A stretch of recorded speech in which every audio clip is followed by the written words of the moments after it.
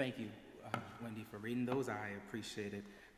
I'm blessed to have my pastor not only be my pastor, but my father.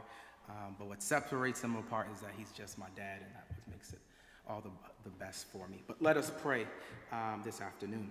Heavenly Father, we thank you for all that you've done and continue to do for us and gathering us to here today. Jesus, we pray that you would be the center of it all, oh God, and that you would join us this afternoon. You would pull up a chair and you would be our guest of honor. We thank you in Jesus' precious name. Amen. Amen. Our text for this morning is found in Numbers, the 20th chapter, and verse 9 to 12. The Baptist in me wants to tell everybody to stand, but you don't have to worry. I'll read it for you right there where you are. So Moses took the staff from the Lord's presence, just as he commanded him. He and Aaron gathered the assembly together in front of the rock, and Moses said to them, "Listen, you rebels. Must we bring you water out of this rock?" Then Moses raised his arm and struck the rock twice with his staff. Water gushed out, and the community and their livestock drank. But the Lord said to Moses and Aaron, "Because you did not trust in me enough to honor me as holy in the sight of the Israelites, you will not bring this community into the land I will give them." Amen, the word of the Lord. Today I want to preach from the subject, I still believe. There's no other character in the Bible that I love more than that of Moses. I've been in a Moses preaching season. I've been preaching about Moses every time I've had the opportunity because I love the story of Moses. I love it because Moses was called, but he was unqualified. I love it because Moses was timid, but he was chosen to lead. I love it because Moses was afraid to speak in public, but God chose him to preach the gospel of Jesus Christ. So you can guess that it bothered me so much when I read this text and I noticed that Moses wasn't allowed to enter the promised land.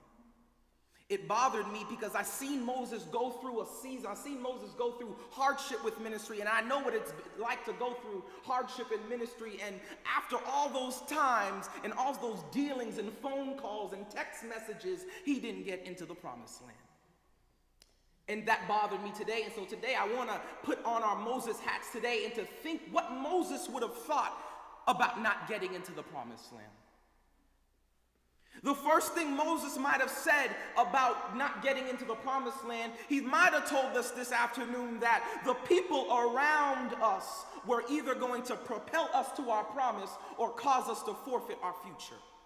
Sometimes the people around us, even though it be our congregation, even though it be our mentors, they're either going to propel us to do something great or they're going to withhold us from what God has told us to do.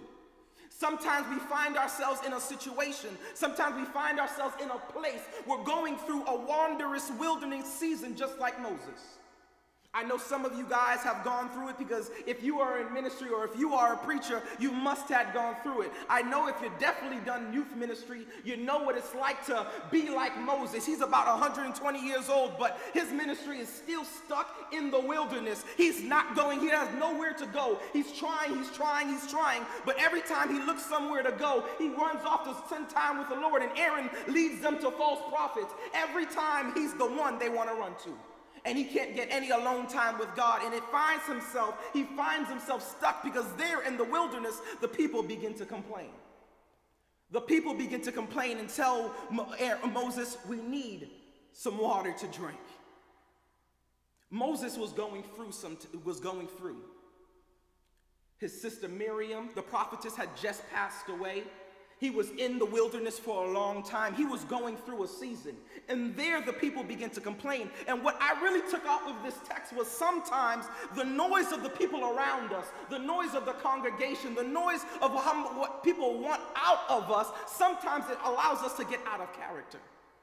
Sometimes it allows us to go through, even though we hear what God is saying to us, even though we know for sure what God has promised us, even though we can clearly discern the voice of the Lord, sometimes in order to please others, sometimes out of our frustration, out of the noise of others, it causes us to lose what God has for us. And so Moses would like me to tell you this afternoon that the rock is still sufficient. The rock is still sufficient. Speaking to the rock is still sufficient. The second thing Moses might have wanted me to tell you this afternoon was that he had to learn that he had to stop going to the well one too many times.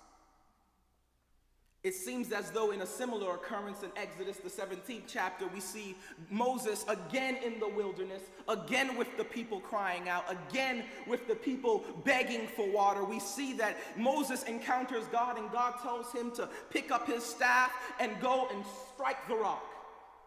This is an opposite of what God had told him to do in Numbers.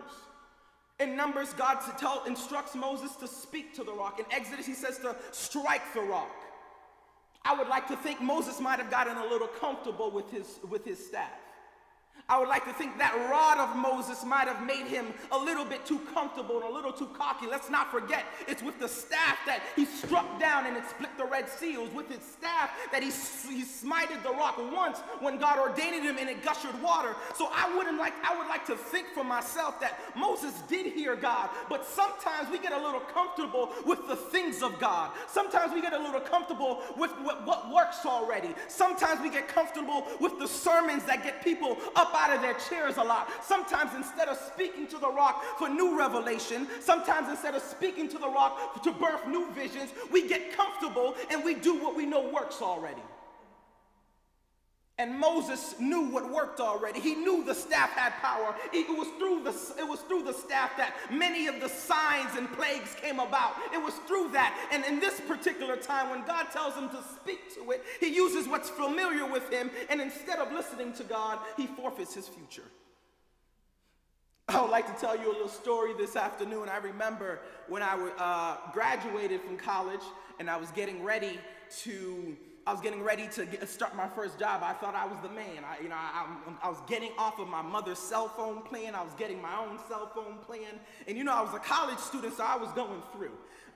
If anyone was a college student here, it's a tough time to be in college financially. It's a tough time.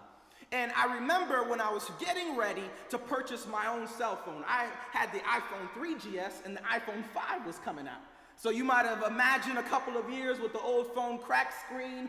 Sometimes you got to call people on the speakerphone because the regular button doesn't work anymore. When you're going through in college, you got to do what you got to do. But I remember when it was time for me to get my upgrade, I was so excited. I was so excited because I was saying, you know what, I'm going to get the newest phone. I'm going to purchase it for myself. I was so excited. And what I did was I went there. I was so excited, not only that, because I had the phone for so long, so I had so many accessories. I had so many chargers. I had so many of the gadgets that worked for the phone already.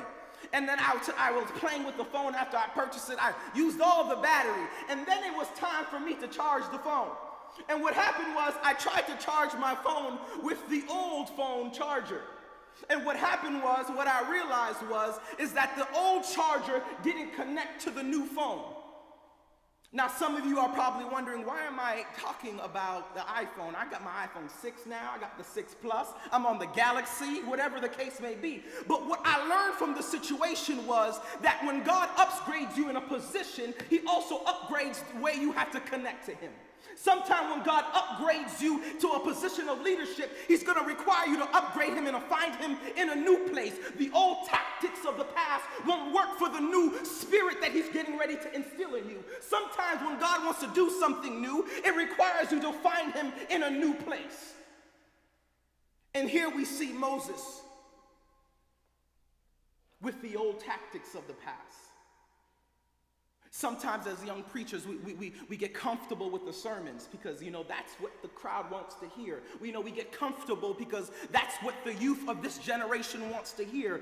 That's what they want to hear. That's what the worship they want to partake in. And we starve our congregation, and they don't receive any revelation because the starvation and lack of edification.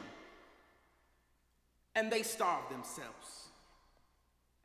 And the final thing that Moses might have wanted me to let you know this afternoon was that I still believe God to be faithful. What I love about Moses was even after the fact that he was denied, even after the fact that God had told him that he wasn't going to get into the promised land, he still worked for the Lord. with no blessings in front of him, with no immediate reward in front of him, Moses realizes that God is still faithful. He realizes that God is still God. He realizes that although I may not be getting what everyone else is going to get, he's still Jehovah Jireh. No matter what is going on, I still believe him to be God. I know I'm not going to get what you're going to get. I know I'm never going to get to see what you're going to see. But what I know to be true, I still believe that God is still God. This afternoon, I wonder how many of us still believe. This afternoon, I wonder how many of us still believe God to be God, because today I want to make a declaration. I want to let you know that I still believe God to be God, that despite what is legislated on this nation's highest court, I still believe the word of God to be true, that despite what my distinguished professor may say at the most prestigious theological institutions, that I believe that God is still God, and by faith he split the Red Sea. I believe that one day his glorious presence will crack the sky, and the dead in Christ shall be raised, and those who are in the Lord shall be caught up in there with them, and there we shall ever be with the Lord. Comfort one another with these words. I wonder this afternoon, is there a young preacher that still believes? Is there a facilitator that still believes? Is there a divinity school that still believes? Is there an academy of young preachers that still believes this afternoon? I still believe God to be faithful. I know I'm going through in ministry. I know inside of me I want to do better. I know I'm not living perfectly, but I still believe. I want to leave you with a story. There's a story of a young man who was laid off from his job. Frustrated, the young man stepped across the room. He went to think by himself, and when he left the building, he went to an old preacher that he knew. He knew of an old preacher, and he went to the old preacher, and he said, "I've begged and begged God to say something to help me, preacher." The old preacher was sitting across the room. He spoke, and his reply was quiet. He said something, he uttered some words. And that young man, he couldn't hear the preacher. He said, "Sorry, I'm sorry, preacher. I'm sorry, pastor. I can't hear you." So the preacher, the old man, repeated himself once again. Again, he whispered something softly. Getting frustrated that he couldn't hear the advice of the preacher, he got right up under the preacher. He got right under his ear, and he said something, and the old preacher said, "Sometimes God will whisper something so that we can move closer to him." Sometimes, young preachers, we get frustrated in ministry, but it's okay. Sometimes members may go. People may leave, but it's okay. Because I still believe today, new revelation and new visions are birthed right when we're there and close under God. There's a psalm that says in Psalm 91, "For he that dwelleth in the secret place of the Most High shall abide in the shadow of the Almighty." Today, young preachers, I encourage you all to stay in the bosom of the Savior. May God bless you.